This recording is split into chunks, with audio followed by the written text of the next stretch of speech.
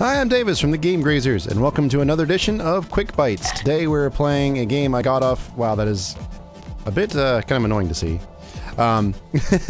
Today I'm playing a game called Reality Clash that I picked up of itch.io, which was also given away free on the Let's Play My Game subreddits. So I figured I would go ahead, give it a shot, and see what Andrea Pignataro has whipped up here, and we'll see what we think. Let's give it a go. Carefully drag all the squares on the moving bar and release them on time. Let's go. Level 1. I'm not sure... Alright, so I'm supposed to drag them. Oh, I drag them on... Okay, took a second to figure that out. So I have to drag them onto this bar and make sure they get on there. Okay, so we're on to level 2. Oh god, it's moving faster. I will admit that the first thing I notice is this pulsation effect. And it's kind of actually giving me a headache, and that's not really a good sign. So let's see, we're gonna drop these blocks in here, and we're gonna move on to level 3. And if this is all the game is, then that's kind of sad, but I'm not one to give up so fast, other than this is really kind of hurting my eyes and my head. So aesthetically, 0 marks out the gate, because it's just not gonna happen. Supposedly this game is meant to be difficult to defeat, and she thinks that someone eventually will beat it, but if it's really just dragging things on here, this is... I could have made something much more interesting myself, to be frank. But that's neither here nor there. On to level 5, it was really just... Oh, it's more of the goddamn same. That... Okay, seriously, this pulsating thing has got to end. It is just... recrankulous.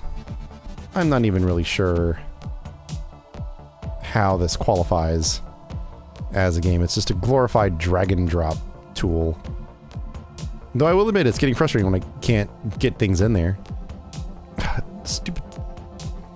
I almost need to close my eyes that the pulsating is so bad. It is literally atrocious and terrible. Level 6. Oh, and the thing got smaller. So, okay. What? I got 1, 2, 3, no. 3, ah, fuck you.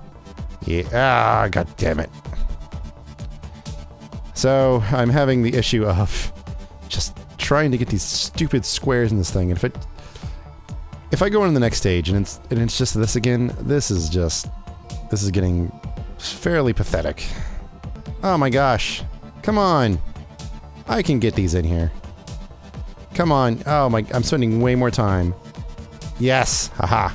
And I also hate the fact that I have to like reach all the way back. I mean, I understand what's going on here. It's sort of a give you a sense of fatigue, which is working. There we go. 10.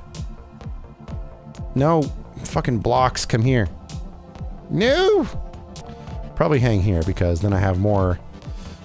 I'm gonna fill the same space for a reasonably similar amount of time. And come back here. Come back here. Stupid frickin' block thing. Level 7. Oh my god. Okay, literally my eyes cannot handle the pulsation anymore. It's just, it is driving me nuts. So it's not a very long episode today, but I am going to go ahead and put this on my grazing scale. And unfortunately, dear nice person who gave me a free copy of this game, I'm going to go ahead and have to put this in the trash. It's the pulsation is just too much. It's a simple drag and drop mechanic. I understand what's kind of going on. It's a nice little challenge to be sure, but it's too simplistic, it's too plain, there's not really anything engaging or interesting about it. So, unfortunately, I thank you very much for providing a free copy, but sadly, into the trash it goes. Thanks for hanging out with us on Quick Bytes. If you like what we got, give us a like, leave a comment, possibly subscribe if you like what we're doing on Game Grazers, and we'll catch you next time. Ciao.